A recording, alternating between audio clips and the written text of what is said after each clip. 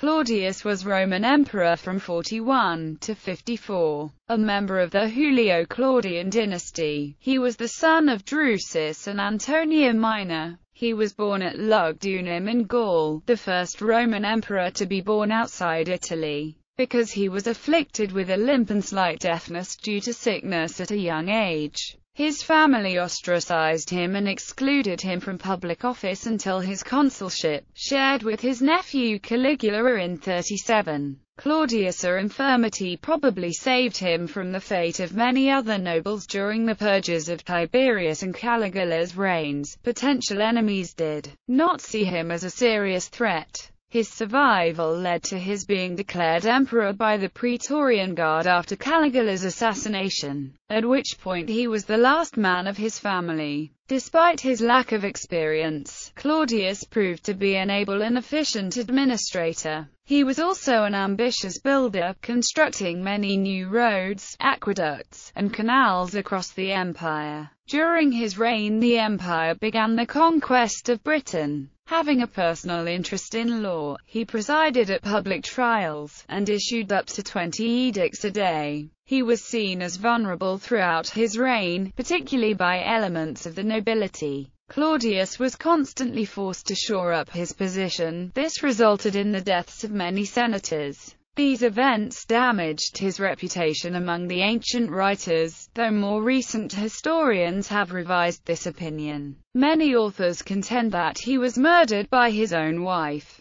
After his death in 54 AD, his grandnephew and adopted son Nero succeeded him as emperor. He was a descendant of the Octavia Ruffi, Julius Caesaris and the Claudi Neronici. He was a great-nephew of Augustus through his full sister Octavia Minor, an uncle of Caligula, and finally a great-uncle of Nero through Caligula's father and Nero's grandfather Germanicus. Family and early life. Claudius was born on the 1st of August 10 BC at the Sanctuary of the Three Gauls in what is now Lyon, France. He had two older siblings, Germanicus and Livilla. His mother, Antonia, may have had two other children who died young. His maternal grandparents were Mark Antony and Octavia Minor, Augustus' sister, and he was therefore the great-great-grandnephew of Gaius Julius Caesar. His paternal grandparents were Livia, Augustus' third wife, and Tiberius Claudius Nero. During his reign, Claudius revived the rumor that his father Drusus was actually the illegitimate son of Augustus,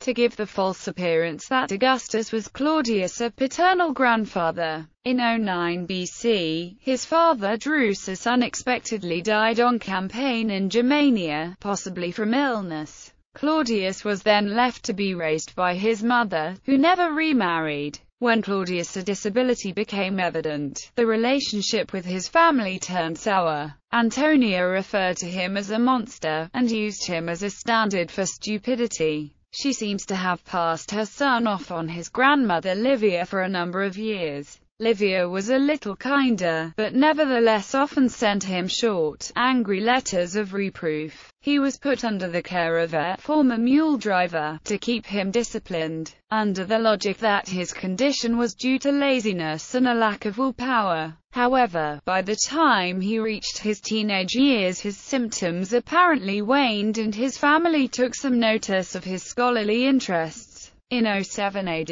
Livy was hired to tutor him in history, with the assistance of Sulpicius Flavus. He spent a lot of his time with the latter and the philosopher Athenodorus. Augustus, according to a letter, was surprised at the clarity of Claudius' oratory. Expectations about his future began to increase. Public life. His work as a budding historian damaged his prospects for advancement in public life. According to Vincent Scramuzza and others, Claudius began work on a history of the civil wars that was either too truthful or too critical of Octavian, then reigning as Augustus Caesar. In either case, it was far too early for such an account, and may have only served to remind Augustus that Claudius was Antony's descendant. His mother and grandmother quickly put a stop to it, and this may have convinced them that Claudius was not fit for public office. He could not be trusted to toe the existing party line. When he returned to the narrative later in life, Claudius skipped over the wars of the Second Triumvirate altogether.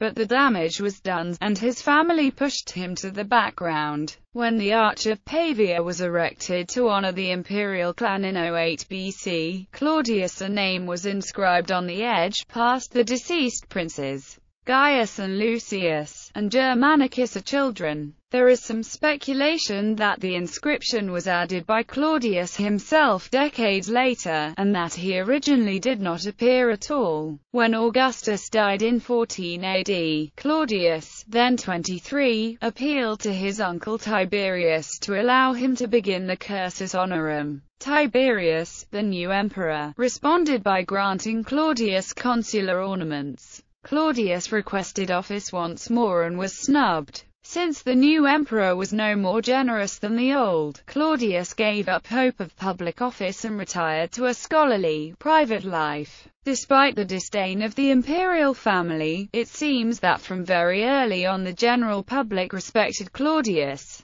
At Augustus' death, the equites, or knights, chose Claudius to head their delegation. When his house burned down, the Senate demanded it be rebuilt at public expense. They also requested that Claudius be allowed to debate in the Senate. Tiberius turned down both motions, but the sentiment remained. During the period immediately after the death of Tiberius' son, Drusus, Claudius was pushed by some quarters as a potential heir. This again suggests the political nature of his exclusion from public life. However, as this was also the period during which the power and terror of the commander of the Praetorian Guard, Sejanus, was at its peak, Claudius chose to downplay this possibility. After the death of Tiberius, the new emperor Caligula recognized Claudius to be of some use. He appointed Claudius his co-consul in 37 in order to emphasize the memory of Caligula's deceased father Germanicus. Despite this, Caligula relentlessly tormented his uncle, playing practical jokes, charging him enormous sums of money, humiliating him before the Senate, and the like. According to Cassius Dio, Claudius became very sickly and thin by the end of Caligula's reign, most likely due to stress. A possible surviving portrait of Claudius from this period may support this. Assassination of Caligula on the 24th of January 41. Caligula was assassinated in a broad-based conspiracy involving the Praetorian commander Cassius Cherry and several senators. There is no evidence that Claudius had a direct hand in the assassination, although it has been argued that he knew about the plot, particularly since he left the scene of the crime shortly before his nephew was murdered. However, after the deaths of Caligula's wife and daughter, it became apparent that Cassius intended to go beyond the terms of the conspiracy and wipe out the imperial family. In the chaos following the murder, Claudius witnessed the German guard cut down several uninvolved noblemen, including many of his friends.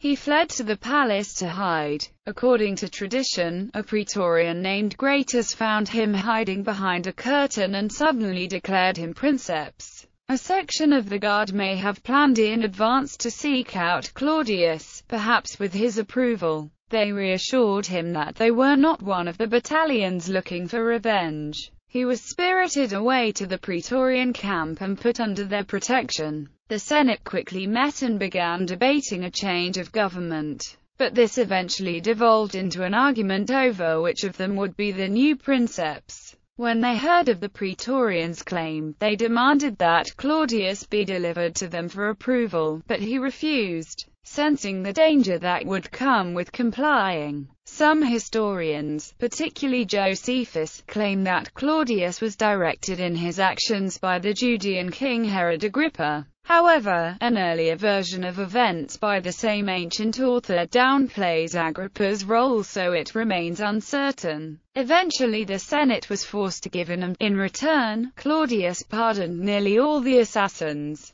As emperor, Claudius took several steps to legitimize his rule against potential usurpers, most of them emphasizing his place within the Julio-Claudian family. He adopted the name Caesar as a cognomen, as the name still carried great weight with the populace. In order to do so, he dropped the cognomen Nero, which he had adopted as paterfamilias of the Claudian lineage when his brother Germanicus was adopted out.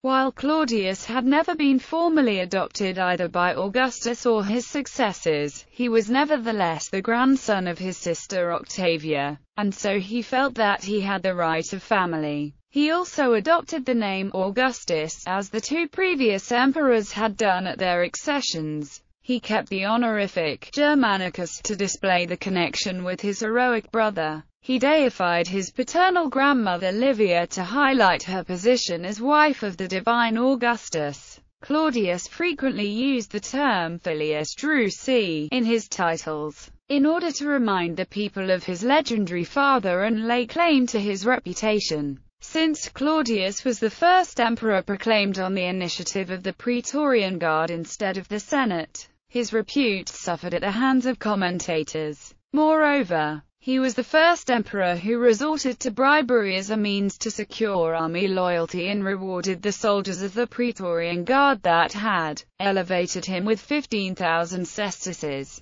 Tiberius and Augustus had both left gifts to the army and guard in their wills, and upon Caligula's death the same would have been expected, even if no will existed. Claudius remained grateful to the guard, however, issuing coins with tributes to the Praetorians in the early part of his reign.